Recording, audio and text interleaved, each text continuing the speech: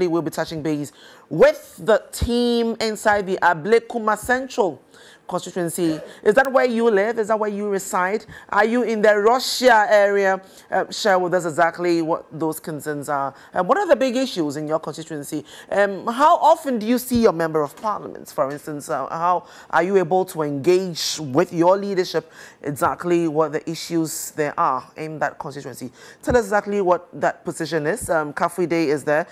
Hopefully he might be zooming into a location very near you. But indeed, if you're watching as well, this is GH Today and this is GH1 TV. You want to probably be moving towards where the team is if you're watching, and speak out. Let's hear your voices on the issues. So our hard talk conversations begins, I think now, really, with Kafui Day on location inside the Ablekuma Central Constituency. Hey, King Kaf. Hey, Queen B. Hey. Good morning once again. Hi. Still in the constituency, no disappointments. Right. And we will be speaking with those who live here as well as those who want to represent them. I can see the MPP's parliamentary candidate for this particular constituency, Ebenezer Nina Nate, who would like to take over from Theophilus Tetechai, who is the current MP, but who, for some reason or the other, has not decided to go back to offer himself to the people. So it's a beautiful Wednesday morning. People are about their duties. We are actually at Zongo Junction right now. So if anybody's watching from us and would like to express themselves, please come over to Zongo Junction. We are at, there are only two total stations at this junction. We are, if you don't go see us in the first one, you'll see us in the second one.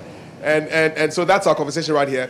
And well, the gentleman who is crossing my shot right now is the NDC's parliamentary candidate for this particular constituency, and I am sure Mr. Nate is around. I'd like to bring him in as well. So, but I'll start with first of all with Alhaji Halidu Haruna. Assalamu alaikum. Wa alaikum salam, Kafi. This time we are in your penalty box. Yes, and you are safer here. No, we are safe. No problems. Yes. So tell me, why do you want to be the parliamentary representative for the people of Ablekuma Central?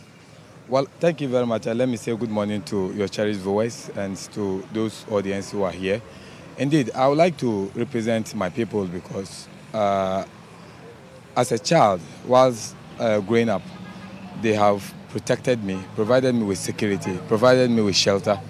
And today, God being so gracious to me, I've been able to reach out to a certain stage where I needed to also serve their interest. And I have a passion that drives me, that's serving the interests of humanity. That is the reason why I want to represent. So service is the basic thing. Service is the basic thing. All right, we've been joined by the parliamentary candidate for the MPP, Ebenezer Nina Nate. Ebenezer, good morning. Good morning. Why do you want to be the parliamentary representative for the people of Ablekuma Central? Thank you very much. Let me say good morning to our cherished viewers, and let me say good morning to my constituents and the entire Ghanaians who are watching us this morning live on your show. I am Ebenezer Nina Nate, the MPP parliamentary candidate for Ablekuma Central Constituency, and I am coming in to serve the people in Ablekuma Central Constituency. I live in this constituency for so many years. I know the challenges and the problems in the constituency, and so therefore I decided to offer myself to the people of the constituency to serve them in a way that will promote the well-being and the welfare of the constituents. And so therefore, as someone who have lived in the constituency, who still lives in the constituency, I believe that there's a time for me to offer my knowledge and experience that I've acquired to help the people of Ablekuma Central constituency. Beyond merely living here, I mean, what else can you offer? Are you a leader? When we talk about leadership, I can tell you I'm a very great leader. The people in the constituency knows me and knows how I relate to them, knows how I'm always prepared to help them anytime they call on me. And I can tell you that whatever leadership skills I have gathered from my childhood, I'm bringing it to bear to help the people of Ablekuma Central constituency. This is the second time you are running for this particular seat. Yeah. And I've read a poll prediction which says that you're not likely to win this. How does that make you feel? I don't believe in polls. I believe on the grounds. That is a perception of people, but I disagree. The grounds will speak for itself. Just if you check the analysis of this constituency, way back from 1992, where we started constitutional rule, check from the results, both presidential and parliamentary, and check when I was a candidate for the NPP in 2012, the result that I got, and then the incumbent member of parliament, who was then the candidate for the NDC in 2008 and won the election. Check the result between the two of us. We'll see the difference. And looking at the work that I have done so far, I can tell you, I'll win this election hands down. Alhaji, what do you say about that? He believes that he will win. The polls say you will win. Does that make you feel confident, overconfident? Well, I have declared, and anytime I meet the constituent, because certainly I needed not to be associated with the usual rhetorics of politics, where they will tell you that because you are in need, that is why you are actually coming and saying all the good things. I have already declared that my interest is to serve the interests of the people. And indeed, if there is anybody among the five of us who is much more compassionate than me, that can actually be able to sacrifice better than I will do, I have asked God to grant that person the opportunity. It's not about coming for personal interest. If wishes were horses, beggars would have ride. I am saying that on the day of the election, I am not mobilizing anybody to do anything, and I want to believe and trust that my opponent will do the same. And indeed, if truly you want to serve the people of this constituency, you don't incite, you engage them. Let them appreciate what you have. Are you telling me that he's inciting people? I am making a comment, I'm stating my position. And the point I want to make is that you have your cameras. Just drive along the Abosokan traffic light towards the mosque. You will see what they've done to my billboards. What have they done to your billboards? I just want you to go and look at it yourself. I have both sides of the street light having my images there. They've deliberately removed one side and placed their own there. It is there. You see it. I have reported this to the police. It's because my interest is to serve the people. I will not allow this to degenerate into any conflict or confusion. Can I get a comment on you on that? You're responsible for defacing his posters. Is that what you're doing now? So some of these, when you hear some of these things, you have to just laugh over it to release some stress. I don't know where he's coming from. You can walk through the length and breadth of this constituency, and you can see the number of billboards of mine that has been destroyed. Let me give you one example. And he's talking about you sending your cameras to the central mosque. Go to Abosokan right now. Go to the spare parts area. I always host my flags in the morning. I don't do things in the night. All my flags that I host in Abosokan has been removed when John Mahama was coming here. They remove it and replace it. In fact, to extend that, I use PVC pipe to do the flags. Remove mine, throw the flags away, and use my own PVC pipe and put theirs there. You can go to Abosokan right now and go and see. So are these the main issues in this constituency? I mean, flags, posters. What are the big issues here? What are the issues that people want to be solved? Basically, in this constituency, people are talking about jobs. There are thousands of people, thousands of youth in this constituency who this morning are still living in their houses, expecting them to be at workplace.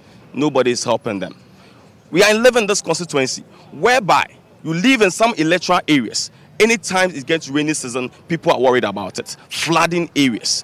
That is what people are looking at. You're not a job center, so how are you going to help people get jobs if you should become the MP? If somebody tells you that as a member of parliament, you cannot help your people to get job, then I can say that member of parliament, you are not capable of leading the people of the constituency. How are you going to do it? How are you going to do it, Ebenezer? Thank you very much. I have said to myself that given the mandate on the 7th of December, which I know with God on my side, I will. One of the things that I've decided to do is that I'm coming out with Ablekuma Central Vocational Training Institute. This institute, we are bringing the young ones in this constituency who will train them in dressmaking, will train them in carpentry. Who is funding this institute? As myself, through the Common Fund. What is the Common Fund meant for? The Common Fund is meant for the member of parliament to look at issues that amount of money can help them with. When we are able to put these things together, what we intend to do, we liaise with institutions in this constituency, the schools here, the churches that have schools, and other institutions here, liaise with them. We have trained 50, 100 dressmakers. Where do you sew your school uniform for your school children? Oh, we sew it here. Fine. In this institution, we can sew it for you at this cost so that the youth in this constituency can get a job. So for you, jobs is the main issue. Exactly. Elijah, what is the big issue here? I'm driving through here and, well, I want to hear what your issues are because I think there are other issues that we've discussed with people who live here. But what are the big issues in this constituency? He's talking about jobs. Do you agree? Well, certainly it's one of the problems confronting the young ones within the constituency. It is not without doubt that certainly most young men are actually sitting at home without jobs. But it's important to make the point that I have started, and I can mention names of people I have helped in securing jobs. I have done that. And I can mention their names, and they are available. They worked at the various banks through my own initiative. So I'm saying I have started already even when I wasn't even a member of parliament, not even a candidate then. And so another issue that is confronting the people of this country is actually issues of education. There are many more of the young men and women in this country, in this constituency, who, because of probably a poverty level of their family, sometimes they have difficulties actually going beyond the basic level. My experience as a young child growing up from this constituency has actually taught me and strengthened me to appreciate the difficulties young ones are going through before acquiring education. Growing up as a Zongo boy from Latabia Question, that is Tankasila, certainly it takes determination, hard work, and support of individuals before I was able to make it to Mfansi. For me to grow up in Latabia Question or Tankasila specifically to be able to get admission and Mfansi, it tells you the level of intelligence that one has. But significantly, you look at people or the children going to the basic school, from primary school to JSS. Most of them drops out from the basic school, that is the BEC level. Who is helping them to bring them up? You have situations where both parents, certainly, like me, my parents were not educated. And assuming I wasn't able to make it at the basic level, I would have become a waste. So how are you going to help current people who are like you back then? How are you going to help them as an MP? Well, first of all, I have started helping. I'm doing it already. Not that when I am voted before I'll do it. I've started already because I have paid fees of many. Indeed, I recall one host asking me that this is an expensive job. You're going to spend your whole salary paying fees for people. Is that sustainable? Doing it genuinely comes with a benefit and grace from God Almighty. All right. We will speak to some of the people who are around here to find out what their issues are. But so if you have any questions for the parliamentary candidates of the NDC and the MPP who are here with me, I'd love to hear them. Otherwise, I'll jump into the audience and then find out from the people exactly what the issues are. I can see that they are all gathering behind us. We'll be asking them questions pretty soon. But if you have any questions on our WhatsApp, please let me know.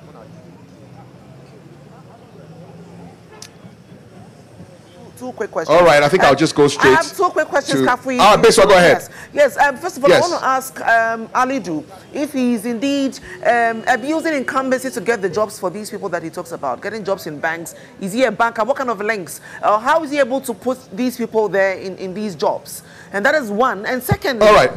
Okay. Yeah, secondly, I saw sanitation issues. There were some pictures on screen as you were engaging them, gutters, messy gutters and all of that. But Alidu, I know, is a product of the Salvation Army School. And indeed, this school has serious sanitation issues. And I want to find out from both candidates how they're going to tackle the issue of sanitation, especially when it comes to the schools. Sanitation. Yes. All right. What's the name of the school again so I can put it to them? Salvation Army Cluster of Schools and the Salvation Army School. Salvation Army Cluster of Schools. Yes. All right. Okay. So, gentlemen, so this is a question from my co-host in the studio. She says, look, there are serious sanitation issues in this constituency. And if you should become MP, what kind of clout would you bring to bear on the situation to bring down the situation of sanitation? I'll start with you first, Mr. Nate. One of the major problems, as your colleague rightly said, in this constituency is about sanitation. And it's cut across all the 7 electoral areas. It's not specifically to Salvation Cluster of Schools. But when you go to all the 7 electoral areas, starting from Abosoka and ending at Latabia Question, that is where the Salvation Cluster of Schools is.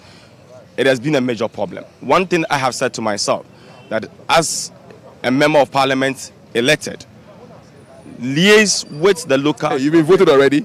Well, you are calling yourself MP-elect. Have you been voted for already? I can tell you honestly, on the 7th of December, you call me and congratulate me. I can assure you for that. Liaise with the local government authorities. I don't want to discriminate, whether being assemblyman, whether for the MPP, because it is not clear to us. Has the current MP failed? I will not say that he has failed. He has done his part. As a member of parliament, he has done his part. What he can do in this capacity, he has done it.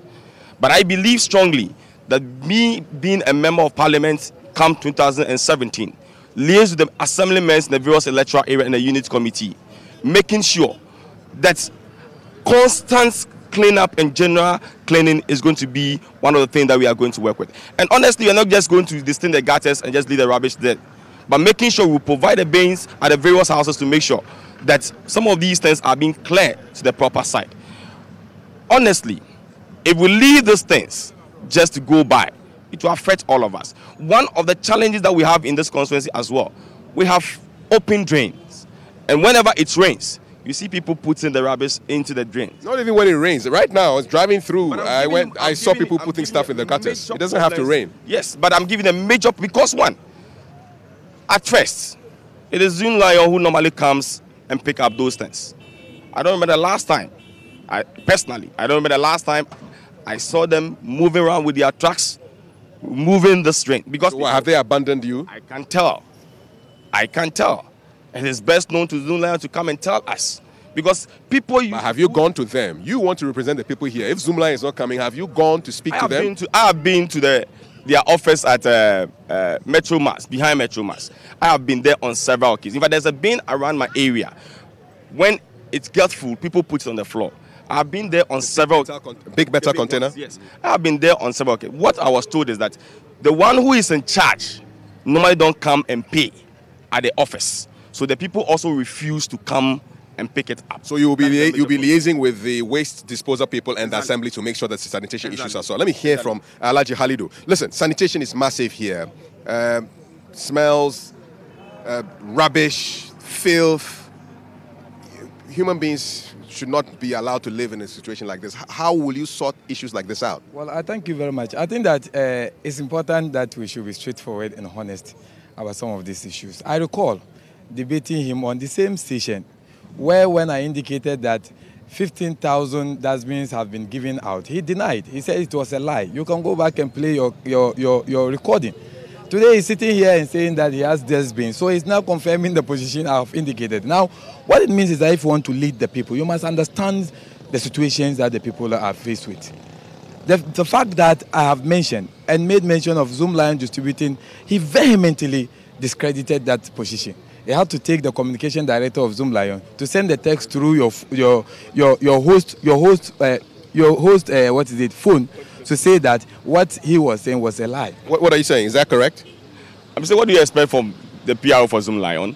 What do you expect? He's a member of your party. What do you expect? I'm saying that let's finish with your program. You think waste disposal is now a political issue? What is not going on in this country? If you have time, let's finish with the show. I can take you to all the 7 electoral areas and investigate it and play it for your listeners and your viewers to see. I'm not a hypocrite. I will not come and sit here and tell you things that are not relevant. I live in the constituency. I know what goes on in the constituency. When you called me, I told you I was in my house. I can take you to the length and breadth, the 7 corners of this electoral area and this constituency to see things for yourself. Well, surprisingly, this is a man who claimed to be living in this constituency, yet we've started a job on a particular road called Wowoti. On the day he was saying that I lied, that I promised I will be fixing that road. That day, for 2 weeks, contractors were working on it. And this is a gentleman claiming that... Money? You're not faced with your money. Even street lights that are meant for assemblymen are given to you parliamentary candidates across the length of this country to be fixing it. I doubt if you can buy 1 street light and fix it. I have 20 street lights bought with my own money, have a receipt with that. How much is 1 street light? 1 street light is 200 Ghana cedis. I bought it with my own money. My own sweat money to help the constituents. What you are distributing are given to you by the AMA to be fixing. I mean, we are doing politics. We have informations. Let me tell you, go to Okankwe North. Go and ask Razak who's the parliamentary candidate of the NDC, where did he get the street lights from? Go to Okankwe South. Go and ask Alex Akwaku, where did he get the street light? Let me just pose that question to you before I get to those who are behind me. Is AMA helping you to do your campaign? AMA, I have never gotten a street light from AMA. And let me also remind him that he doesn't even know what he's talking about. The photo cell itself is 40 cedis. He is saying he's buying 200. Photo cell for those lights is 40 cedis. He should go back to the 40 cedis, 400 Ghana. You are talking about 200 Ghana. 40. You don't even know the figures. 40 cities is 400 Ghana old Ghana cities. I'm talking about old Ghana cities, and you are sitting here talking about it. Now, the point I want to emphasize here is that you see, you have asked about what I will do in resolving the issues of sanitation. It's attitudinal. For instance, leadership by example. You will not be leading people and be seen to be eating and dropping the rubbish on the street. When you do that, you are actually even endorsing the conduct of those who are always throwing in things. What I would do, certainly, is that I would want to work on the conscience of the people. Let them appreciate the need to be clean. Because you have situations where weekends, Sundays, we all bath, put all the best of clothes, go to church. On Fridays, we put all the best of clothes, go to the mosque. We wash down before even doing so. Why do we do that? We do that because we recognize that you must go before God Almighty with cleanness. So why are you allowing your immediate environment to be filthy? The point is that we will relate the fate of individuals within the constituency with the environmental issues, so that at least they will appreciate the need to keep their environment. All right, you're watching GH Today on GH1 TV. We are live in the Ablekuma Central Constituency. So if you live in Latiobi, Koshi, or Russia, or name the areas for me. Zongo, Aigbe Town, everywhere. You know, 7 lecture areas. Hello, sir. The light that I'm fixing, it costs 1,201. And how many have you bought? I have 100 pieces that I have given out. And each piece costs 1,200. Go to Opera. You guys are rich, man. Go to Opera and go and check. I have put out. He doesn't know what he's talking. I said photo cell.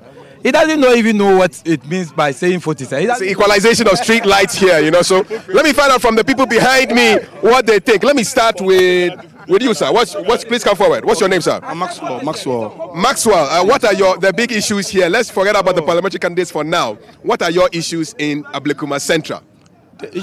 Already the state member of parliament over here has done a lot.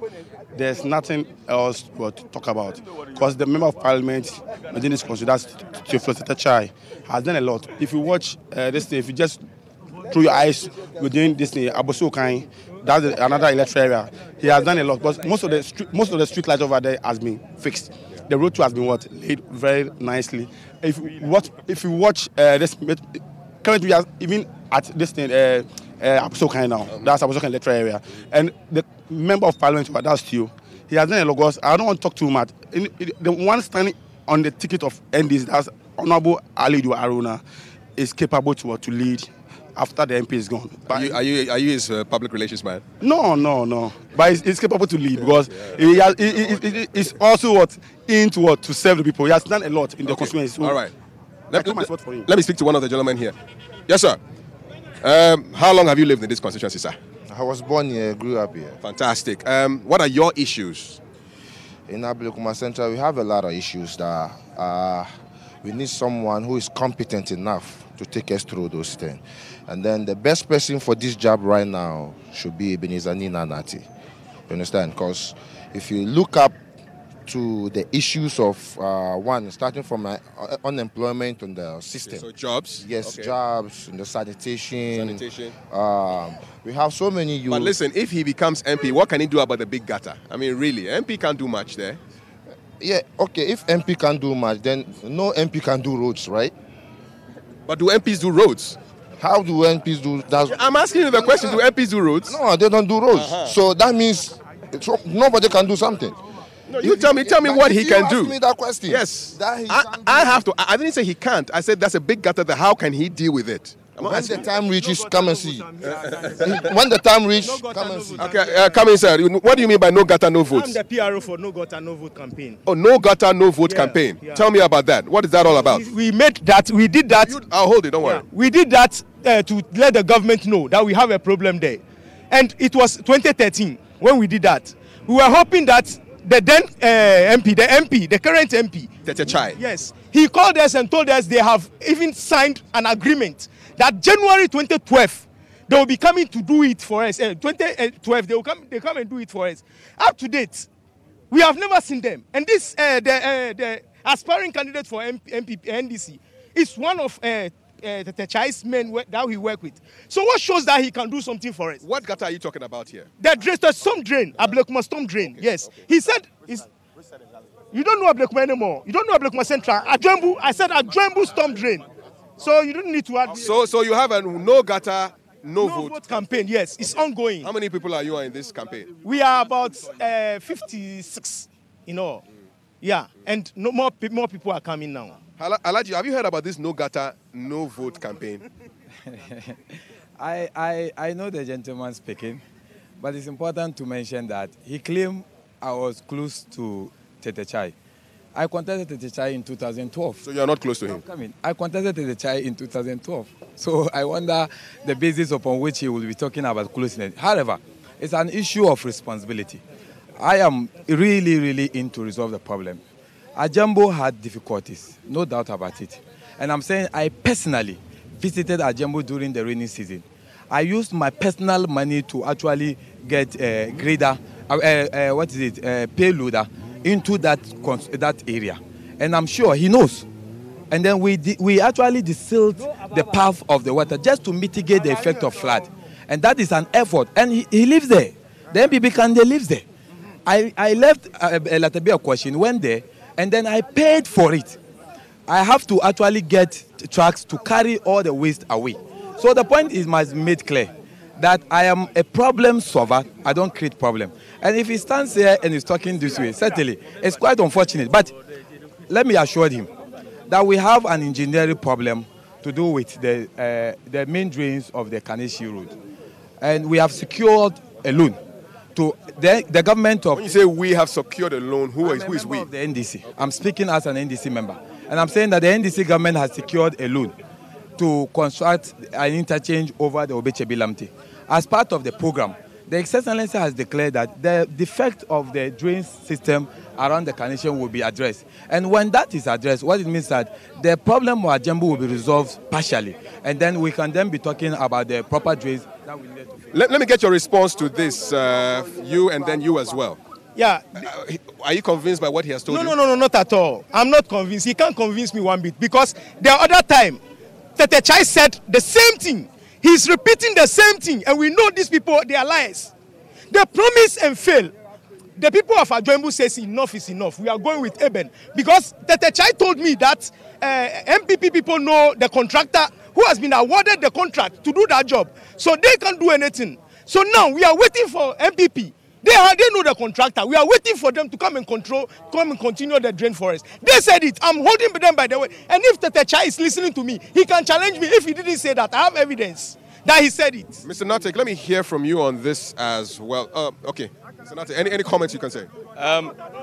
In respect of the Ajembu drain, unless it doesn't live in the constituency, in 2006, the MPP secured a loan and a company was awarded. And the name of the company is WaterTech. They started the project from the Central Gospel Church. Watch my camera. Yes. From the Central Gospel through this side. Then you pass through up to the Old Faith. And then what happened with the project? We lost power in 2008 and that is the end. In 2012, we have a place called Jotes Park. The NDC had a night rally. And the current member of parliament, who was then the candidate, said that an award has been given, a contract has been signed. And so therefore, in May 2013, after the election, they will start that project. In fact, recently, I had the opportunity to meet with the AMA boss, Okovanapwe, at a funeral. And I'm quoting specifically, Randy Abe's grandmother's funeral at Faith Cathedral. I was sitting right with him. And I asked him, Honorable, you came and you promised us in 2013 that the storm drains in Ajembu in May 2013, you are going to start because... And the situation now is that it hasn't been done. Said, up to today, a Gama will say, Kabashi Mene, I'm just waiting. The so-called contract has been signed. And we'll be hearing this since Adam. I don't know whether it can be changed now. It's But something. those that are concerned, I have contacted Secretary on this thing after the election. We've been meeting on radio and on TV. I've asked him about those projects. I've asked Okono Vanapoi, who accompanied him to do that program. And up to today, nothing has been done. So we will follow this up and find out exactly what the status of. I need to wrap up this segment right now. Alaji. What do you want to say, In respect Alaji? of the allegations of promise of the drains, etc., the NPP have been in power for 8 years. Indeed, Ajambu remains as it is. And for 8 years, what the accusation of diverting or because they love what is it? A project has been started. And then the project has started, they diverted the project to Alaju. So the issue is that it's an outstanding project right now.